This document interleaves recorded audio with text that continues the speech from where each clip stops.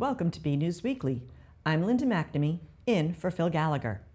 Joining me on this week's edition is BNews Director Rich Hosford, reporters Tad Stefanak and Robert Paris, Peter Brown with weather, Gretchen Carey with community calendar, and Anthony Matos with sports. Due to an announcement by the Massachusetts Department of Energy and Environmental Affairs stating that much of the state is now in a significant drought, the town of Burlington announced on Tuesday a total watering ban. No automated irrigating of any kind will be permitted, a notice from the Department of Public Works states. Please limit your lawn and plant care to handheld hose only. No exemptions will be given for new sod or seed. Any person violating shall be issued a warning for the first violation, shall be liable to the town in the amount of $50 for the second violation, and $100 for each subsequent violation thereafter. What is allowed is watering gardens, flowers, and ornamental plantings by handheld hose only, and only before 9 a.m. and after 5 p.m., and applying necessary surface treatments, such as washing exterior surfaces, such as paint, preservatives, stucco, pavement, or cement. No indication of when the watering ban might end has been given. However, the Drought Management Task Force will meet again on Monday, July 11th. Further, state agencies will continue to monitor and assess conditions across the state, coordinate any needed dissemination of information to the public, and help state, federal, and local agencies prepare additional responses that may be needed in the future, the announcement reads.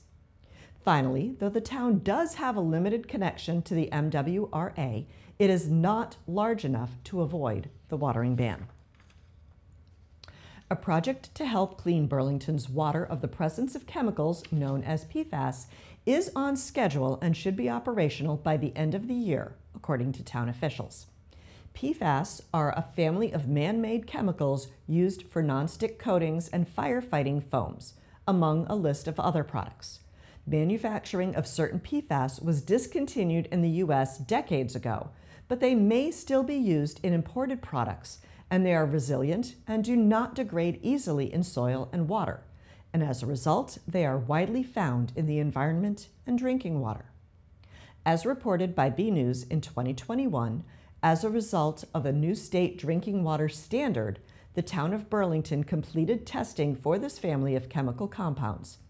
The results indicate the presence of PFAS in a concentration of 40 parts per trillion, or PPT, above the new standard of the 20 parts per trillion. To mitigate the problem, Burlington town officials, with the support of town meeting, are taking a two-pronged approach to provide safe drinking water.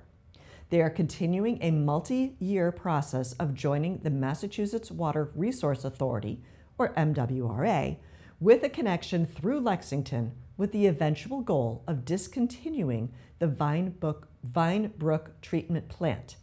They are also installing a high-tech filter at the Mill Pond treatment plant to remove the chemicals from the water taken in from the reservoir. In a recent interview, Town Administrator Paul Sagarino said the connection to the MWRA is moving along with work currently being done on the Lexington side. Sagarino also said the Mill Pond filter project is also on schedule and that it's a very tight schedule given the safety concerns over the chemicals. He said the filter project is probably the fastest moving construction project in the town's history, and they believe it will be operational by the end of December. On Saturday, June 18th, the Burlington Town Common was filled with people there to fight cancer, support survivors and their families, and remember those lost to the disease during the 2022 Burlington Relay for Life. BNews Director Rich Hosford was there and has this look. After going virtual during the pandemic, the Burlington Relay for Life was back in person this year, though it did look a little different. The event that is meant to support cancer survivors, caregivers, and those lost to the disease and their families by raising funds for the American Cancer Society was held on the town common. Rather than being an overnight event, they kept the program shorter but no less impactful. Organizers said they were just happy to have people gather for this important cause. just glad to have an event, whether it's in person or virtual. It was a little up in the air on how it was going to go but people showed up. We were nervous. No one was going to show up. So I'm glad people are here. We're just so happy to be back in person, especially with the last 2 years. We weren't able to have Relay for Life due to the COVID-19 pandemic. Although our event looks a little different than it has in the past, not being at the Burlington High School, we're just really happy to be back in person and celebrating our survivors and caregivers and all of those who've lost their lives to cancer. The organizers also talked about the importance of gathering like Relay for Life, both to raise funds but also to give and receive love and support. It's very important to participate in an event such as the Relay for Life to help make a difference in all the struggles that people face when they learn that terrible news that you have cancer, because it doesn't just affect that individual, it affects their entire family. So pulling the community together to help in a fight against that cause and also raise awareness is definitely key to helping fight it. I always think it's strength in numbers, and of course what I love about Relay for Life is it gives people an opportunity to share their stories. So I think that when people think of cancer, they just kind of think of the disease, like Sandy was saying, it affects more than just the survivor themselves. It affects their families, their friends, and the community at large. So I love that at Relay that people can share how cancer impacts them and help make a difference, not just in their community, but throughout the state and throughout the nation as well. Finally, Relay for Life events are always a mixture of somber remembrance, rallying attendees to fight against cancer, and a celebration, a combination that runs the gamut of emotions. The Relay is celebrate, fight, give back, right? So like we did the Celebrate the Survivors, so we did that lap, which is amazing. You know, we have to celebrate them first and foremost. And then we fight and we raise awareness, like she said. And remembrance is tonight when everyone gets super, somber, like you said. It just gives people a chance to remember their loved ones lost and kind of just take a moment to remember them, appreciate them, and honor them. From Burlington Town Common and the 2022 Relay for Life, I'm BNEWS Director Rich Hosford. Thank you, Rich.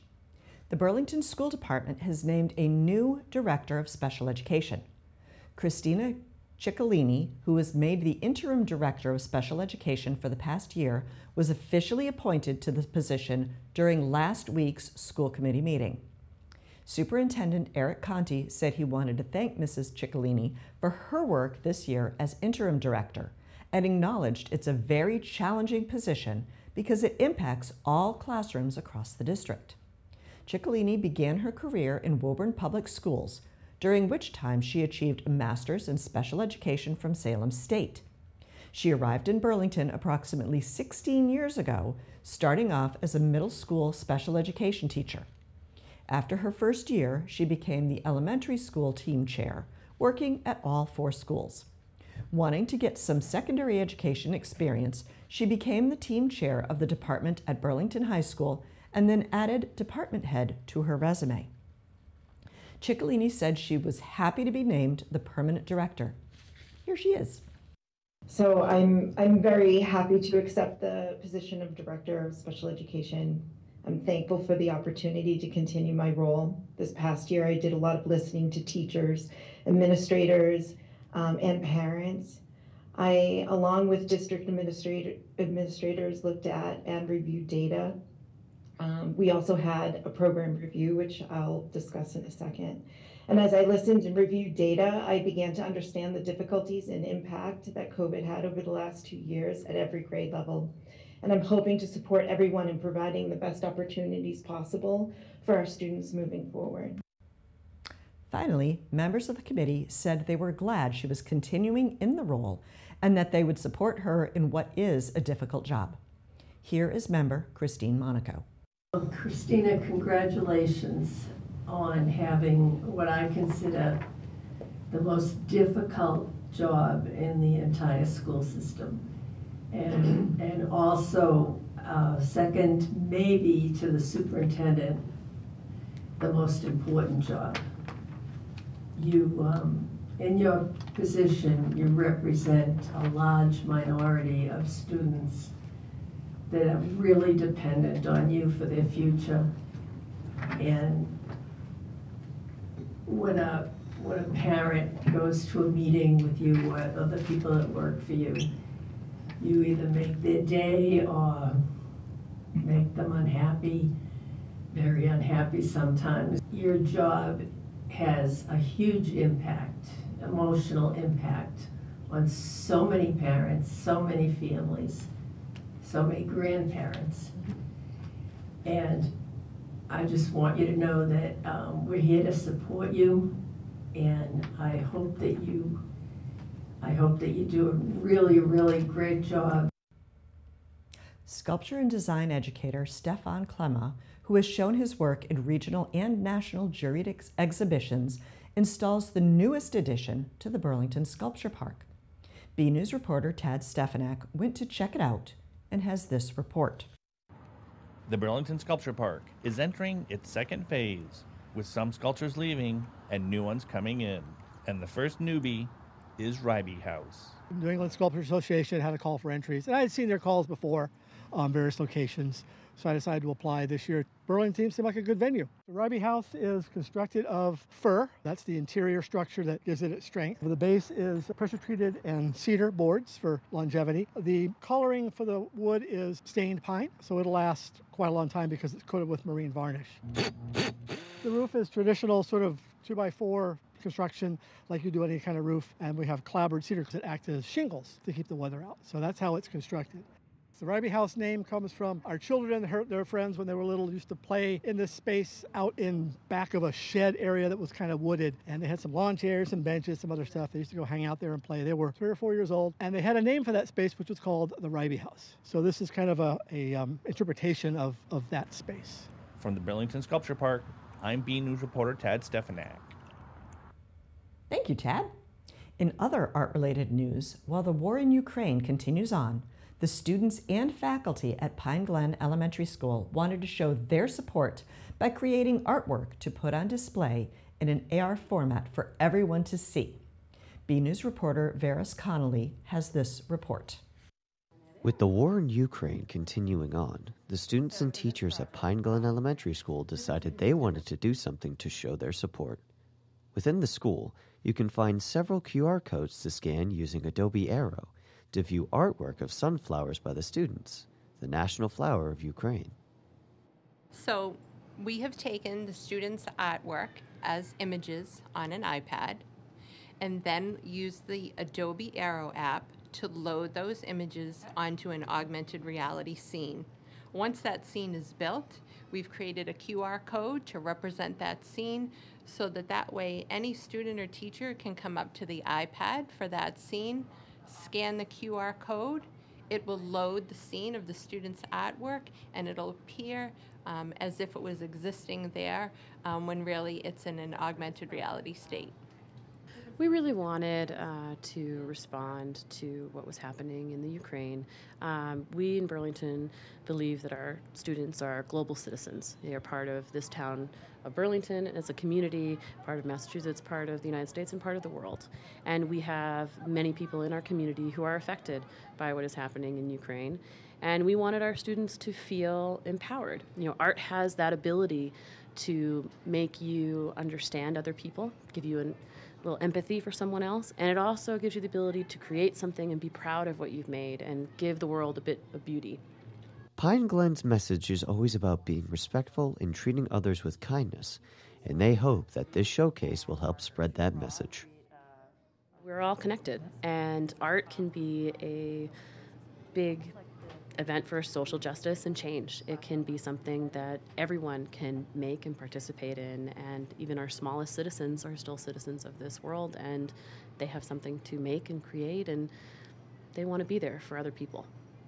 I hope that the Pine Glen community and beyond here in Burlington recognize that we can come together as a community, as a school, to show our support for other citizens of the world that are in need, demonstrate that we can have empathy for others and find a way to connect with others through art. There was an intentional focus on using the sunflower, the flower for Ukraine, and the colors of blue and yellow to represent their flag. So you will see that represented in the artwork. So again, just to make connections and to bring a sense of empathy and a sense of belonging as one within this community. As their heartwarming art pieces spread throughout the digital realm, Pine Glen hopes that everyone will take their message to heart. This is Ferris Connolly for BNEWS Weekly. Thanks, Ferris. The Burlington School Committee received an end-of-year update on an initiative to create a more welcoming and inclusive environment at Burlington High School and Marshall Simons Middle School during Tuesday night's meeting. They were given a presentation on the Advocacy Room, a set of virtual meetings attended by students meant to both provide education on diversity, equity, and inclusion, and to get their thoughts and feedback about what the district does well in these areas and where it can improve. The sessions were led by BHS School Adjustment Counselor Jacqueline Rogers and BHS Latin teacher Gregory Stringer, and included 18 student participants. The 10 sessions throughout the school year focused on 3 target areas: curriculum, school culture and community building, and classroom culture and norms. During the presentation, a couple of student participants shared their thoughts and said they thought the program had great value, though it would be better if more students participated. Here is one of the students. So I think the advocacy room was a really great thing for a lot of students. It taught me and a lot of others so many great things about like being, most importantly, I think being empathetic and like trying to look at things from another perspective or trying to understand things, and you know, especially thinking about what we say and how that impacts people. Which is why, you know, I really think the advocacy room would benefit from, or something similar would be beneficial to be spread to a larger crowd. Superintendent Eric Conti noted that the observations and recommendations that came out of the sessions from the students fit with the district's overall goal of promoting diversity, equity, and inclusion. Chief Thomas Brown is proud to share that 8 members of the Burlington Police Department received the Francis A. Grondin Award, which recognizes outstanding contributions in the field of drug enforcement. The New England Narcotics Enforcement Officers Association recognized 8 members of the Burlington Police Department for their contributions to the dismantling of a national drug trafficking organization. Those who took part in the investigation, Operation Midas Touch, were recognized at the organization's 51st Annual Spring Training Conference and Awards Dinner, held on May 26 in Newport, Rhode Island. The award recipients include Detective and Task Force Officer Paul Callahan, Detective Paul Glazer, Lieutenant Matt Leary, Detective Jim Hannafin, Detective Dom Grossi, Detective Amanda Santos, Officer Mike Minicchiello, and Detective Ashley Daniels. The award honors Francis A. Grondin, a pivotal member of the Quincy Drug Enforcement Unit. Before his passing, Detective Grondin oversaw numerous undercover drug investigations for which he was commended for his exceptional work performance and professional leadership abilities. This award is granted to individuals who exemplify the qualities and standards set by Detective Grondin. Operation Midas Touch began in early 2020 when the Burlington Police Department arrested an individual in possession of a small amount of crystal methamphetamine. The 8 members of the Burlington Police Department, in collaboration with members of DEA Boston TDS, the Bureau of Alcohol, Tobacco, Firearms, and Explosives, ATF, Brookline Police Department, and Boston Police Department, discovered that the drug supply was linked to a drug trafficking organization supplying crystal methamphetamine, firearms, and other drugs across the New England region. In 2 years, investigators have arrested 27 people, written 32 notarized statements to be used as evidence in trial, seized more than $200,000, more than 150 pounds of crystal methamphetamine, a kilo of fentanyl, more than 40,000 counterfeit Adderall and Percocet pills, and more than 70 pounds of marijuana. Investigators also have successfully identified sources of supply in Mexico and continue to investigate. In the latest episode of our segment, Society and Community, we take a look at the importance of observing Pride Month to support the LGBTQ+ community. Let's check it out.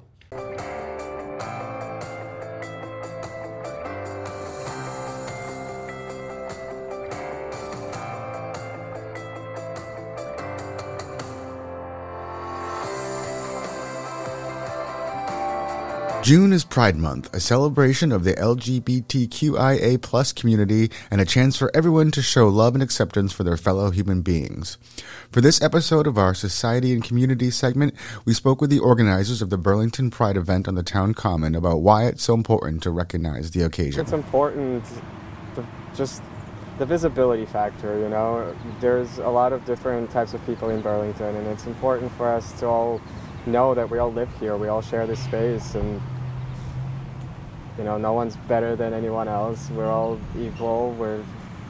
We all have the same rights and liberties, right, to be here.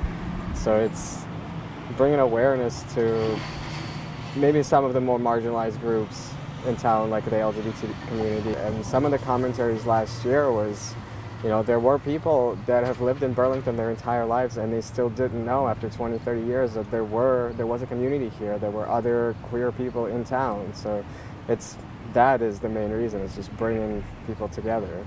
The pair also spoke about how showing everyone they are accepted can change and even save lives, a message of particular importance for younger people. For us to feel excluded, what it must be like for the children and the youth of the community.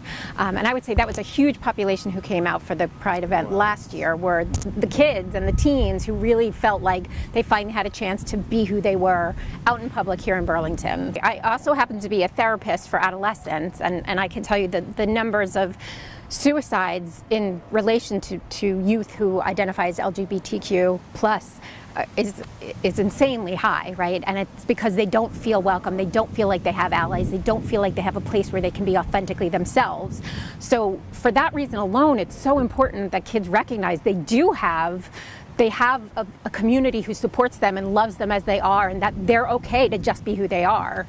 Kind of brings us back to the question of why it's important, right? You know, if enough people come out and show, hey, I'm part of this community and this makes me feel more welcome in town, that's how change happens. When we designed the flag and the sort of logo last year, is everyone is welcome here in Burlington. And we really want that to be the message. That's in our mind why we created this event, is that everyone is welcome here in Burlington, and that you just be you and you'll still be loved and embraced. Finally, they said that while they have been given permission to use the common for the event, they feel it would be better if the town of Burlington had official events to celebrate Pride Month, as many other communities do. We're really struggling with that this year because we've noticed every community around us, Lexington, Woburn, Medford, like literally our surrounding communities have done so much to embrace Pride Month in itself. They have flag raisings, they have the police involvement, and it really is town organized and town supported. And it feels very much like it's an us against them mentality, where we don't have that sort of, like, they may say, yes, we can do this. There's a lot of, no, you can't do that. But why aren't they the ones who are sort of initiating or reaching out to us to ask us how they can help us? And like I said, it's 2022 at this point, and really all around the world, everyone embraces June is Pride Month, right? And so it just feels like, why isn't Burlington in that space where everyone else is? Like, let's get with the program. We go now to BNEWS weatherman Peter Brown for a look at the latest forecast. We'll also check out the community calendar with Gretchen Carey to see what's happening in Burlington. Hello everyone, this is Peter Brown with your weather for the next 7 days. Here we are going into the very end of June. We are officially in summer right now. And as we start out our period, on Friday we should be seeing temperatures at this time of the year in the low 80s, and we're going to be, again, not too surprising here, cooler than that, like we've been over the past couple of weeks here in the Burlington area, especially if you remember this past weekend where temperatures struggled to get out of the low 60s on Sunday. A real chilly, raw feeling out there. Looks like we're not going to be seeing any of that type of weather, but looks like we're going to be getting more towards our average highs and maybe a little bit warmer as we head in towards your weekend coming up as temperatures get up into the 80s to near 90. Now, as we get towards the end of the period in next Thursday, our average highs at this time of the year should be in the mid-80s. And again, we're going to be cooler than that. Looks like we're maybe 5 to 7 degrees cooler than that. So a little bit of a cooling trend as we head towards the end of the period. As you notice with our length of day, we are at the absolute apex in terms of length of day. And as we head into summer, our days are going to start getting shorter. So as you go ahead, let's take a look what the Climate Prediction Center is calling for us here in the Burlington area over the next 7 to 10 days in terms of temperatures and precipitation. And looking at our temperature map, they're looking for us over most of New England to have about average temperatures, and that's what I'm seeing right now myself. It looks like once we average out that hot weekend we have and then a slight cooling trend as we head towards the end of the week, we are going to end up being about average. Now, as we look at our precipitation chances, Climate Prediction Center is calling us to have above average chances of precipitation. I'm not really seeing that, unfortunately, right now. Latest models just have us getting maybe a couple of spot chances of showers here and there, but doesn't look like anything right now significant to really water down those very dry gardens and lawns out there. So as we go ahead, let's take a look at those 7 days of weather coming up. And again, starting our period on Friday, temperatures a little bit below normal, but pleasant out there. A couple of showers here and there, but doesn't look like anything really to put a dent in any of those drought conditions that we're seeing in the area right now. Temperatures, again, in the mid-70s. Now, as we get in towards Saturday and Sunday, the temperatures are going to really heat up in here, up into maybe the mid-90s by Sunday. Very humid out there. Unfortunately, that's not going to bring with it the chance of much precipitable rain from the sky. So, again, it looks like our dry spell is going to continue. And then after Sunday, once we get in towards Monday, we're going to see a slight cooling trend. Much cooler on Monday, temperatures back down to the lower 80s, and then we're going to tail off a little bit, stay around 80, and then getting down into the upper 70s as we head in towards Thursday. And again, just really those spot chances of showers on Monday and Thursday, nothing too appreciable in terms of rain. So everyone, get out there, enjoy the weather, and have a great week.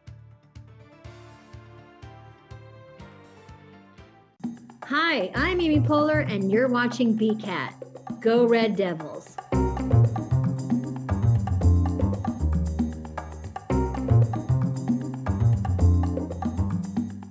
Hey everyone, I'm Gretchen Carey, and this is your Community Calendar. On June 29th from 7 to 8 p.m., the Burlington Public Library will be having a teen event called Paint and Pour. Registration is required for students entering 6th through 12th grade. To register, go to burlingtonpubliclibrary.org. Also on June 29th from 5:30 to 7 p.m., the Burlington Presbyterian Church will be having a community dinner. Everyone is welcome. Meals will be free of charge. No donations of food or money are needed. Vegetarian and gluten-free options are available. If interested in setting up, cooking, serving, and/or cleaning, email uplift@burlingtonpres.org. On July 4th, the 4th of July Committee is having their annual parade at 11 a.m. Everyone is welcome. For more information, go to burlingtonjuly4th.com.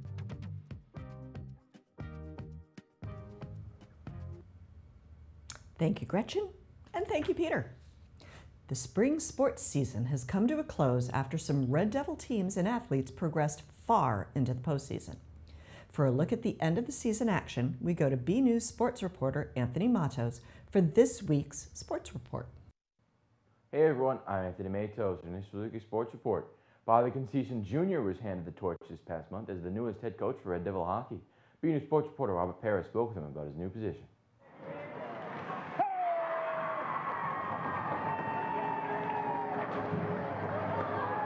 The torch has been passed down to Bob Conceition and now his son Bobby, who has been named as the new head coach of Red Devil hockey and is looking forward to leading his team this coming season. It's been a big part of my life. I'm excited and I appreciate the opportunity from Sean Hart, the athletic director, and the other administrators at Burlington High. And like I said, I've been a part of this program for a long time, 12 years as a coach, 4 years as a player, and then before that as a fan.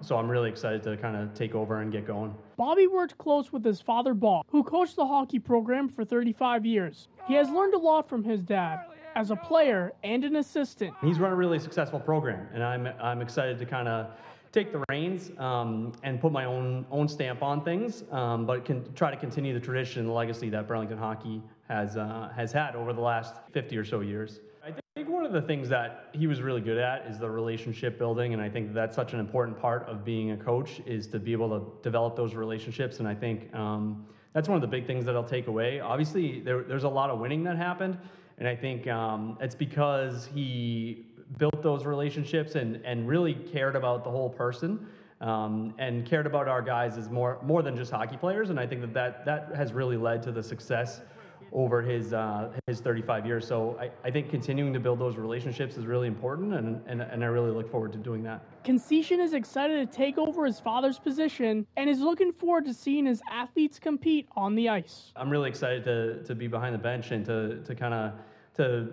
watch guys compete. But it's also about practices too, and I think planning good practices and making sure that those practices are helping guys get better and that we're having fun while we're doing it, with the goal to win hockey games and to develop players and people. From the Burlington Ice Palace, I'm Robert Paris for BNEWS Sports. Red Devil track athletes Eric Sakaya, Anthony Abbott, Anthony Mancello, Quinn Flaherty, and Hrithik Prakash all competed in the New Balance National Outdoor National Championship in Philadelphia, Pennsylvania. Prakash competed in the event's 2-mile and the 5K. In his performance in the 2-mile, Prakash finished in 27th place at a time of 9 minutes and 25 seconds. Hrithik came in 5th place during his 5K with a time of 15.19. Sakaya, Abbott, Mancello, and Flaherty were part of the 4x400 relay race as a team. Rowanza came in 29th place at a time of 3:29.30. Congrats, gentlemen, on competing in the New Balance Nationals. We would like to wish the graduating seniors the best of luck in their futures. In addition, softball athletes Reese McLean, Cece Mbimbo, Cassidy Suhu, Charlotte Willie, and Madison King were all named Middlesex League All-Stars this year. Mbimbo was also named Middlesex Freedom League MVP. She and King were also named Middlesex League All-Conference. Catch more Red Devil action on our website at bcattv.org/sports and check out our Twitter page at BNews Sports. It was a very exciting 2021-22 sports season as we had records broken, undefeated seasons, state championship wins, and many other memorable moments. I'm looking forward to seeing everyone compete for the 2023 to 2022 season. That's all for Weekly Sports Report. I'm Anthony Matos. Back to you guys in the studio. Thank you, Anthony. Another week, another photo to highlight. This week's photo shows a couple of young Burlington students lovingly caring for a couple school animals. It was posted by the Burlington Public Schools Science Center and features Nora and Fiona reading a bedtime story to the center's turtles, Lulu and Myrtle, whom they are fostering for the summer. Bet that turtle will have a great summer break. We'd like to see your photos. These could be of your summer activities, family and pets, the weather outside your front door, or anything else you'd like to share. Email your photos to bcat@bcattv.org with the subject line, Photo of the Week. Well, that's it for this week's edition of BNEWS Weekly. I'm Linda McNamee. Enjoy this brand new summer season. Have a safe and wonderful week. Good night.